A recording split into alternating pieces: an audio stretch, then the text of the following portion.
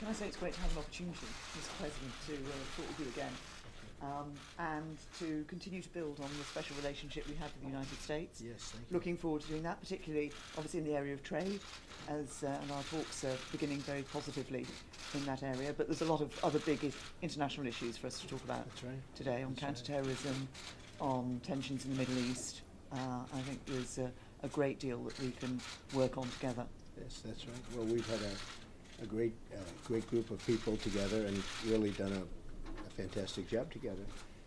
I'd like to thank Prime Minister May for being with us. We've had tremendous talks. There is no country that could possibly be closer than our countries, and for a long time. And I just want to say thank you very much. We're working on a trade deal, which will be a very, very big deal, very powerful deal, great for both countries. And I think we'll have that done very, very quickly. We have all of our trade people. We have Wilbur Ross with us. We have all of the trade people. Rex and I had a tremendous meeting yesterday with President Putin. And we've had really great meetings with a lot of people. We're having a lot today, but Prime Minister May and I have developed a very special relationship, and I think trade will be a very big factor between our two countries. So I want to thank you very much.